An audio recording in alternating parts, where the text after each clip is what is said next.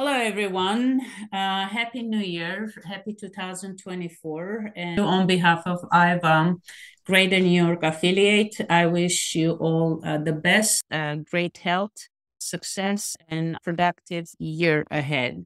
We invite guest speakers to empower Armenian women with the skills, with the information, with the tools so that they can use to make themselves better, to have a better self care, self help. One of those topics recently was researching about digital health and connected with our speaker today, Dr. Lernig, and we're trying to find out what are the tools, what are the new technologies that can help us to be at a better health or serve us for our health. Dr. Essayei is the Associate Director for Digital Clinical and Patient Safety at Memorial Sloan Kettering Cancer Center. She has been leading the digital health initiative for over a decade. Besides holding leadership positions in many prominent companies like Northwell Health Network, which is the New York's largest healthcare provider, the RO, the telehealth company, Dr. Lernig serves as a health affair leader at the Red Cross for about 6 years, focusing on the improving the quality and access for the care for the youth. Dr. Essayei graduated from Yerevan State Medical University, then continued her education in the United States and did her residency at Oregon Health and Science University. Then she moved to New York City, where she earned her master's degree in public administration in health policy and management at NYU. She's the executive vice president of the Armenian Digital Health Association and is working on the National Digital Health Strategy for Armenia.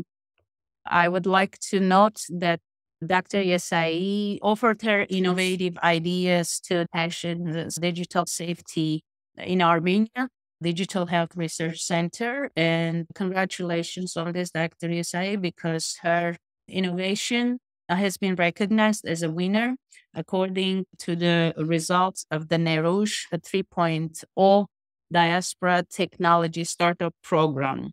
Dr. Essayei lives in Washington, D.C. and New York City with her newborn, and she's also was Next Gen program mentor and advisor to a few healthcare startups. Dr. Essayei, welcome. And if you don't mind, I left the quote that you have in your email. If you don't mind, I would like to read it to our audience. As avid biohacker and also meditation instructor, I strongly resonated with that. It says, guard well within yourself that treasure, the kindness. Know how to give without hesitation, how to lose without regret, and how to acquire without meanness. George Sand from 1804. George Sand is a French novelist and journalist from 19th century. So a very strong quote. And with this, I welcome you. Hi, good evening. Thank you so much. It's an honor, and I was almost melting down here because of all the nice words. Thank you. Preparing for today's conversation, I usually enjoy very much starting this kind of conversations, very intimate, more engaging the audience, you all, with your experience with digital health in general and digital health in the context of personal care. So if you all don't mind, I would love to hear from you first, and then I will take it from there, basically, to understand where you all are in terms of your proximity to digital tools, and specifically digital tools for health care and self-care. So we can start from there, whoever wants to go first. I would love to hear, in your daily life or in your care in general, where do you use or interact with digital tools? And if you don't mind opening the parenthesis, what type of tools do you use? I'll go first. I use certain apps. I'm looking to see any apps that I can utilize. which are providing me certain kind of a program to follow. Like last year, I was using an app for intermittent fasting to see how it is working, right? And I really like that app because it is showing you where you stand within your time zone, where you stand with your fasting periods. I don't necessarily find it very accurate, let's say, the breakdown of the numbers, because I think it's very individual. But overall, most of the programs, for me, at least the ones that I tried, gives you a good start to follow, to watch your health, watch your mental health, and overall. I would love to have an application to do personal blood analysis, for example, to analyze the vitamin content in the blood. I was very happy with that technology. Healthy people is very different than if there's a specific condition that we need to track, or we need to have even medical assistant. And we have two physicians here. They know and they do interactions with digital health, I'm sure, on daily basis, which is EHR, communicating with patients, connecting with them, messaging, all of that is counted, and it is under the umbrella of digital health. One thing that I do want to mention, you all mentioned about I'm tracking my steps or sleep, etc. So it's very interesting to me to understand what is determining your tools. How do you trust? Because at the end of the day, it's about your health. How do you trust the solution, a digital solution, a digital tool? I'm more than happy to go through a couple of items that you would need to look into. It would be something that it's on a regular basis you should be looking out for, especially with the data privacy and all other threats to patient care. We definitely want people to look out for.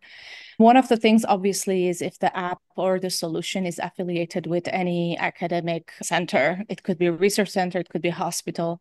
Most of the apps, for example, Apple has developed or Google has developed, have been in affiliation or work collaboration with the healthcare center or medical center. So that is very important. And another thing that you can look out for, if it is just software company, looking at their board members, if there are any, usually they hire advisors, physicians. So that is extremely important to look at their website, see if there are physicians there. Another thing is how much the app or the solution is getting updated. Usually on their website, they put it, the updated versions come every 6 months or every year or whatever that is. It's very important. At least healthcare apps, related apps come in every, at least reviewed once in a year. So those are a couple of tips. I don't know if you have ever thought that way, but those are a couple of tips. And stars, the matter of stars are almost the last thing to look out for when it comes to the healthcare apps and solutions. A question there. Typically, we start from the last one, as you mentioned, the stars, right? We look which one has positive reviews, more stars, and we go. I personally download and try and see if it works for my needs. People go with the referrals. Let's say if the friend has mentioned something, right, or a physician referral. Yeah, or a physician or a coworker. It's a definitely valid way of approaching, because for any other product, we do that. And it's not invalid to follow the stars. It's just there are other criteria that you have to make sure first that they're, what they say, there is a hand of a physician when that product has been developed, because at the end of the day, clinicians, and a physician is very narrow scope, but clinicians in general are involved in the development of the product is very important. And that has been a trend that the healthcare organizations, software companies, there's a big trend of hiring medical professionals like myself. That's how I ended up in this world, that they rely on your opinion, your knowledge and expertise in clinical world, from clinical world. So I highly encourage, if you're selecting an app or any solution, it could be a Fitbit on your hand or Apple Watch or whatever, definitely look for solutions that are backed up by advisors, medical advisors, etc. The other thing is there, depending on how much solution is related to the clinical intervention, because all the step tracking, sleep pattern checking, meditation, those are all behavioral changes and behavioral tracking. They're not necessarily, as we in patient safety would call them, they're not prone to patient safety. And they can't necessarily, there's never zero for patient safety risk, but they can't have direct patient safety concern. So those are less of in a risk zone for individuals' care. However, there are a lot of digital solutions like lab kit that are sent home. Now, I'm sure our physicians here may know that the pap smear, you can even send the kit at home to do the pap smear. The colorectal cancer, you can do it at home. So all of this and record it digitally. So these are very important interventions, digital interventions, that their accuracy is very important. Affiliation with the healthcare systems are important. And of course, they are kind of a test that you can't buy online. It has to be prescribed and sent by a hospital and healthcare system. So those are, I guess, criteria that I wanted to lay out for you when you're looking out for solutions. And I'm going to pause here if there are any thoughts or questions, then I can go from there, take it from there. Any questions? I have a question. Please. Of course, we need to research. We need to check the physicians to see which which physicians are backing that up or which doctors are backing that up. Is there a way to, do you happen to know if there is a website, for example, if it's the digital, if it's the smartphones, there is the scent.com that you go there and you check out what are the latest smartphone technologies, what are the high reviews, etc., etc. Do you happen to know if there is any place, any website that one can go and perhaps? Yes, there is. That's a really good point. And there is, FDA has a website, and I'll try to send it. The Center of Digital, don't quote me on the exact name of the center, but it's Center of Digital Solutions or something like that. They have a database that it records and it collects data in terms of where the solution was developed, what kind of certification the solution has, if there has been any post-market, what they call post-market complaints or any kind of damage or anything that has been reported. So they keep everything online and available. Everyone can access it, and I will try to find the link while we're speaking and share.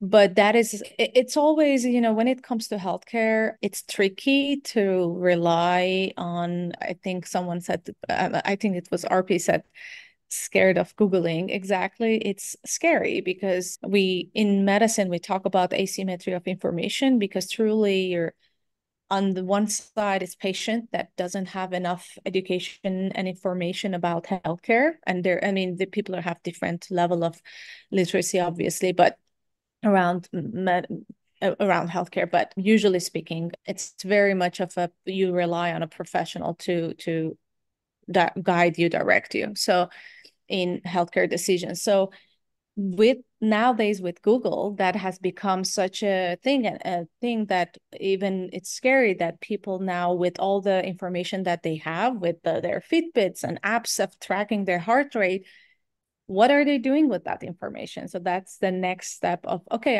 I'm tracking my heart rate. What does it mean? And next place they go usually is Googling.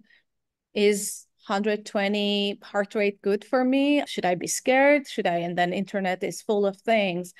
Someone with cancer writes and says, 120 was really bad when I had my chemo. The other person is like, oh my God, so that kind of information is really misleading people. That's why I guess I'm stressing how much it's important to check where the solution is coming from, but also what do you do with that information? It's very difficult. And again, I think our physicians on the call, we work with patients. It's around patient education, that how do you use that information?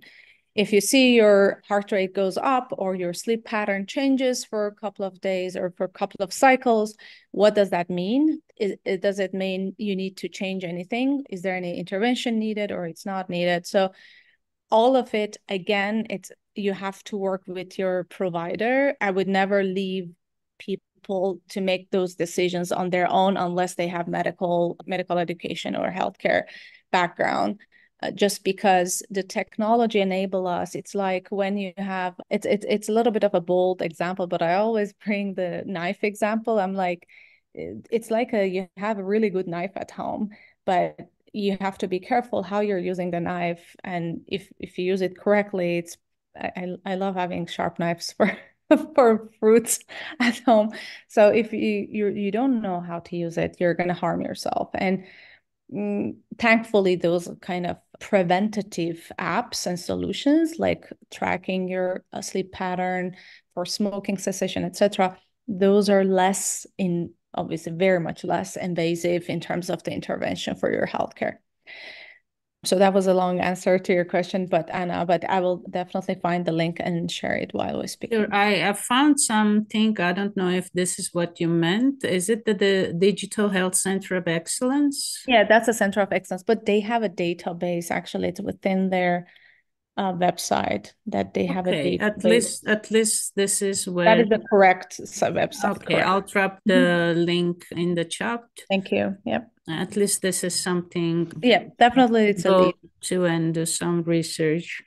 But at the end of the day, as much as Google scares some people, I do ask Google, because with the AI and knowing how the AI and the large language models work, typically those informations are pulled the same from the FDA website, right? The information is collected from all over the web. And yeah, as you said, it's on one's discretion how far to go into the information and to know which are the reliable. I think looking at everything, it comes to a person being aware, right? Yes. Being aware of themselves, to recognize and to see what are the changes they're going through, to and hint them that something is not right. For example, years ago in the mornings, I was waking up and my hands were so stiff I couldn't fold my fingers. And I didn't know what was happening. But after a month, I'm like, no, this is too long. It's been a month. Yes, I've been doing some garden work, etc. Then I came back. I went to the doctor. I did the blood test. Nothing came up. Everything was fine. And then a friend of mine, I knew that her mom had something, and they did a biofeedback. And then I went to that center. They run different kind of frequencies, whereas it reads your organs frequency. And based on that, I'm laughing at the results, because I just came back from Armenia and I missed Gata and village yogurt so much that for the last month, I was literally eating every single. So when this doctor showed me the report, I started laughing. She's like, what's funny about that? I said, the 4 important things that I love, it's on the top of the chart and is out of norm. So apparently the yogurt with Gata was the thing that was giving me that stiffness. It increased the inflammation environment in my body. I stopped for 6 months. I'm back. I'm occasionally eating, but seems like my body had too much yogurt. My point is to be aware. Absolutely. And internet to understand their body, and based on that, compare the information, what resonates with their issues. As I mentioned, exactly that information asymmetry that traditionally, conventionally, we have seen in doctor's office, patient would have come with having no idea, and whatever you would say, they would take it for granted. We don't have that now. We have patients coming with much more specific questions, patient coming informed, and sometimes even they teach you because they have been doing enough of updated research, and sometimes physicians even don't have that much time to get the most updated and collected. As you said, AI gives that collected information, which sometimes we as physicians don't get to have that time to collect and add our clinical judgment. So definitely that is a really good side of a technology. And I would stress AI has that advantage, not necessarily Google search, because AI provides that collective data. And I very much appreciate that at the end always it says it's very individual and talk to your provider before making any decisions. So that at least as a courtesy, it's much appreciated. At the end of the day, I think being aware of the limitations that the tools provide is very important. But the challenge is being aware what is the limitation of the tools, generally speaking, because you have to be kind of a little bit tech savvy, kind of a little bit understanding your care, understanding healthcare, having clinical understanding a little bit to understand, okay, if I'm saying heart rate's going up and the app shows it is up and it's red, but I feel good. Otherwise, I always remember one of my attendings would say, we don't treat labs, we treat patients. So that is very important, meaning we don't go with your heart rate. If it's high, make a big deal out of it. If otherwise you're healthy, otherwise your body tolerates it, otherwise you don't have any complaints. It's the same rules for the rest of the apps. You see your sleep cycle changes. And again, it goes back to the fact that digital health is new, is infant. It's in its infancy. And there are not many. When we look for myself, I'm very interested in patient safety around the digital solutions. And it's extremely scarce data around compared to traditional patient safety, scarce data around solutions and the patient safety risks that they can cause. And FDA has put a lot of effort to predict risks based on a type of a solution, like apps versus interventions that are like labs are sent home, or even EHR, how you're using the EHR information. They're all much more invasive, direct impact on the healthcare of a person. So I guess acknowledging the limitation is a very, very much of an important part of using digital tools. Obviously, patient privacy is big thing nowadays, cybersecurity. Another thing is what we call the noise, clearing the data noise. We are entering so much data nowadays into our apps and solutions that we have, home monitors, that for physicians' clinical team also clearing from that noise what is important to track is also has become a task and challenge, because we are collecting so much data from patients. And even for healthy people, when they track their different metrics, the first question is which one, as I said, which one is true to pursue and understand, and which one we should let go. So data noise is very much of an important issue, and with it comes the data management.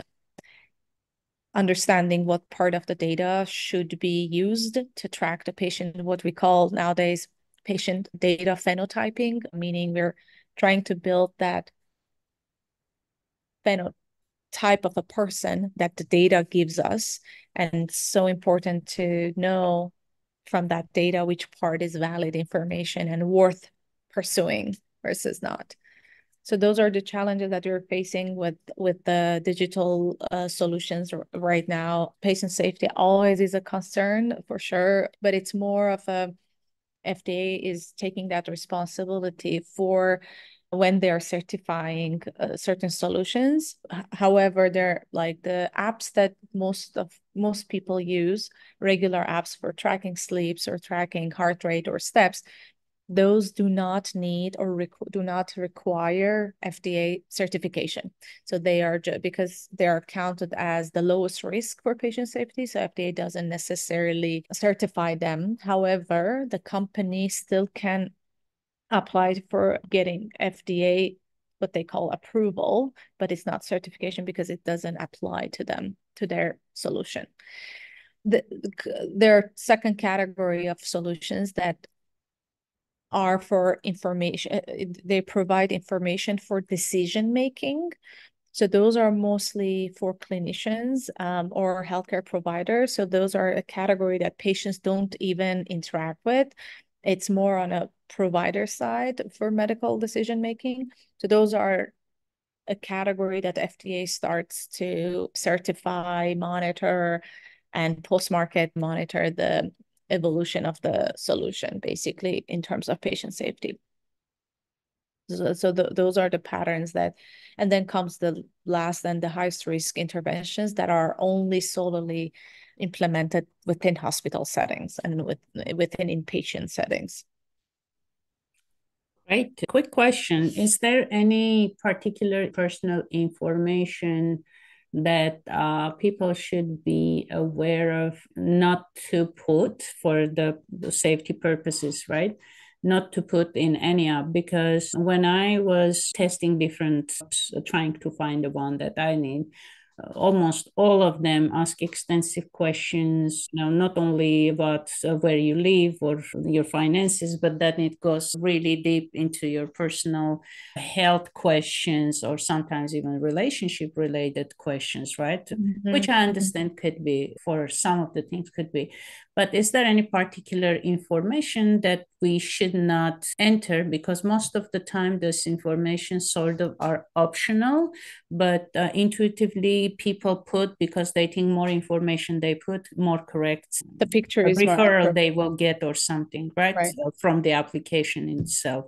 And given that safety concerns, is there anything we should be really cautious? Yeah, that definitely comes back to cybersecurity and patient privacy category of concerns.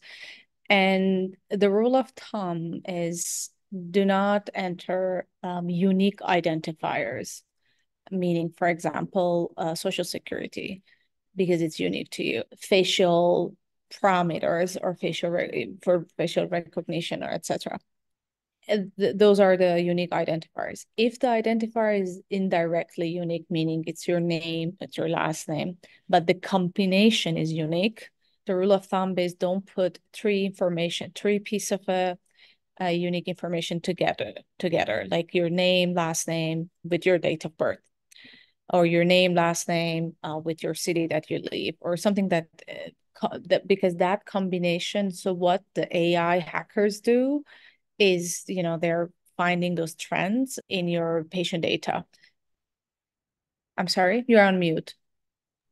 Pardon me. Are you referring, let's say, not to put the full name? Let's say if it's Anna Bennett, I just put A Bennett or Ann Bennett. I would recommend, so you can put a name and last name. So name and last name together are still not. Can it be just, instead of my real name, can I just put Josh Mo? I do use apps for my personal health tracking, and I almost never use my full name. Regardless, I mean, they're both associated with Mayo Clinic. Like I'm trusting the app, but it's a rule of thumb for putting data in internet. At the end of the day, it's internet, and it's in the cloud, so hackers can access it. I would recommend, if it's not, for example, your EHR that you have to affiliate with your correct answers, it's a personal app that you're using or another personal solution, and Apple Watch or anything like that, that is personal. It's not affiliated with your hospital or clinic that you're working with or getting your care. I would highly recommend using either fake names or something that is not definitely unique identifier for you. Thank you. Yeah. Lernik, you've used EHR multiple times. What does it stand for? Oh, my apologies. Electronic health records. Sorry, it's my conversation. Electronic health records or medical health records. They're both. Epic is one of the most prominent ones that in US don't quote me on this, but I think around 60 to 70% of healthcare systems are using Epic. electronic health records. Yeah, I use an app called MyChart that Yes, captures correct. all the lab test information Exactly. affiliated with hospitals. Exactly. And that is Epic's patient portal, basically. That is called MyChart. Yeah. Okay, thank And you. that is a trusted, I mean, I know hospitals are dealing with hackers hacking their EHR system also. So nothing is safe in this world anymore, to be honest. But how we can lower the risk of our data to not get lost or stolen is, again, as I said, if it's affiliated with the credible healthcare system, that lowers the risk, obviously. And do not use unique identifiers. And if you use your name or last name, try to change either letter or use a short name or something like that. Thanks. Of course. Other questions? Or any Just comments? pivoting a little bit, question, comment, point of interest. You mentioned your work in Armenia briefly Yes. in your introduction. I'm curious what your experience has been with, folks there and their adoption of such technology or the prevalence, availability, and what the trajectory of that area is, if you can speak to that. I know we don't have much time left, but Oh yeah, I can talk about it for days. It's been my light of my life. It's been such a learning journey. I lived in Armenia. I did my medical school there. I'm not from Armenia, but I lived there. And for 2019, 4 years ago, I joined the Armenian Digital Health Association. And the initiative the initiative now is an independent project. It's not anymore under the umbrella of the association.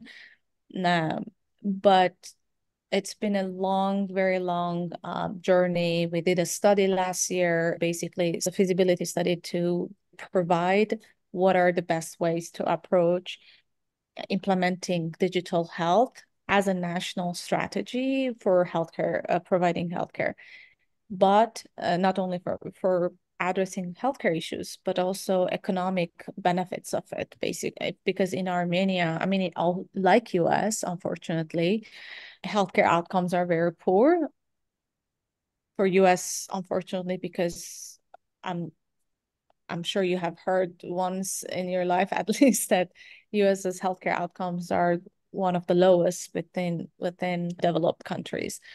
So in Armenia, we have that burden of non-communicable disease, which is very significant in terms of the GDP and the government spendings on non-communicable diseases. So I am part of a team that came up with the strategy suggesting how to approach what should be the approach, basically, if we want to implement on a national level.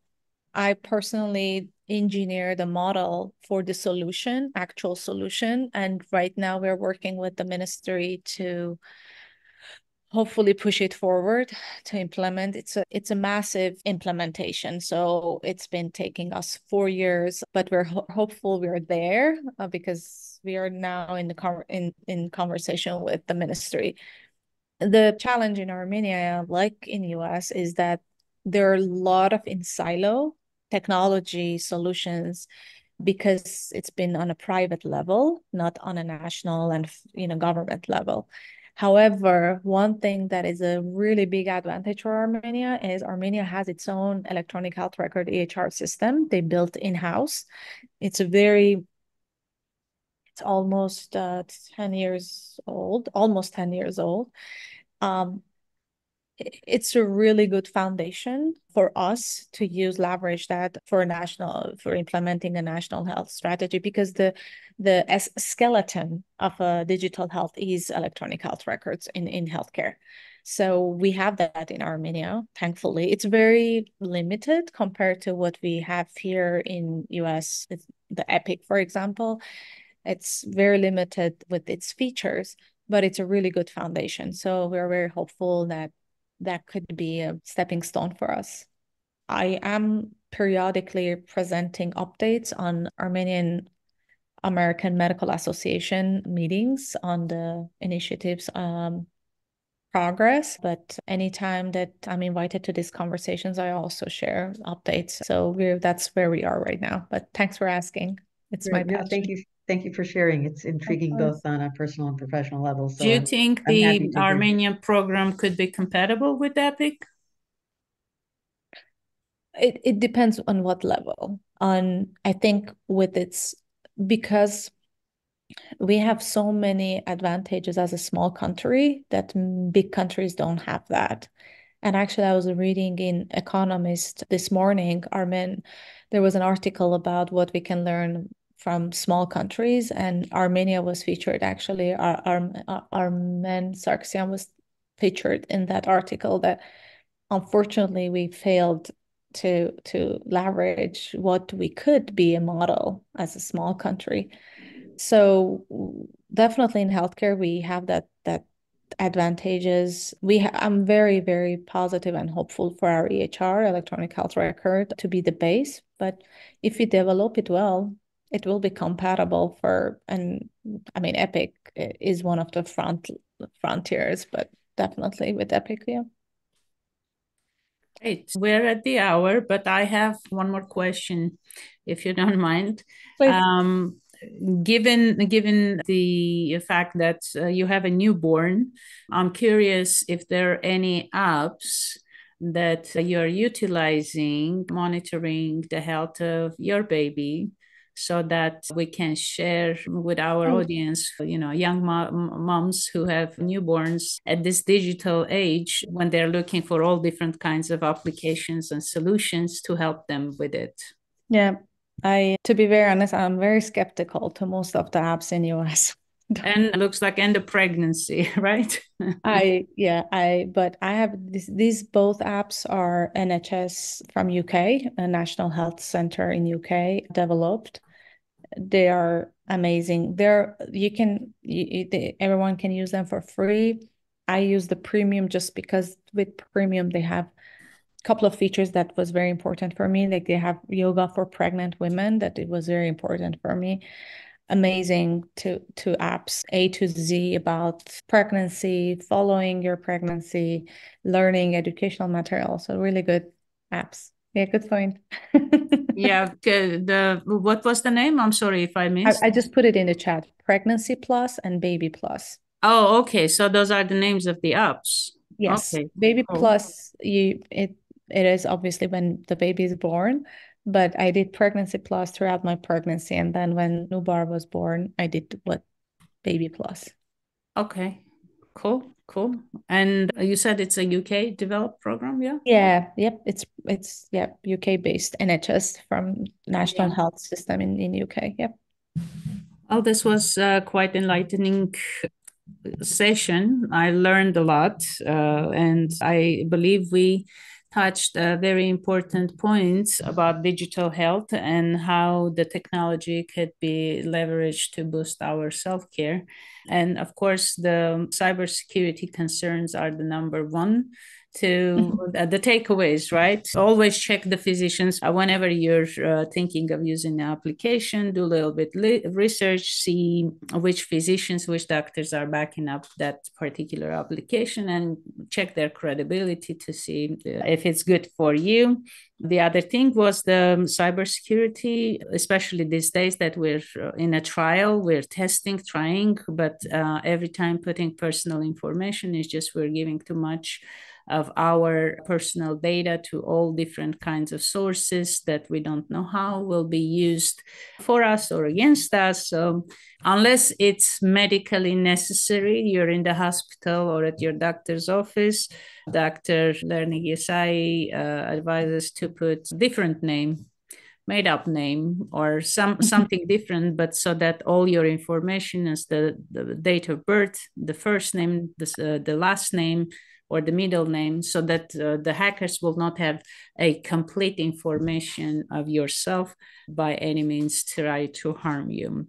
Dr. Essayei, thank you so very much for your time coming to AIWA Greater New York affiliate session today and giving us so much information about the technology and self-care. Thank you. Thank you.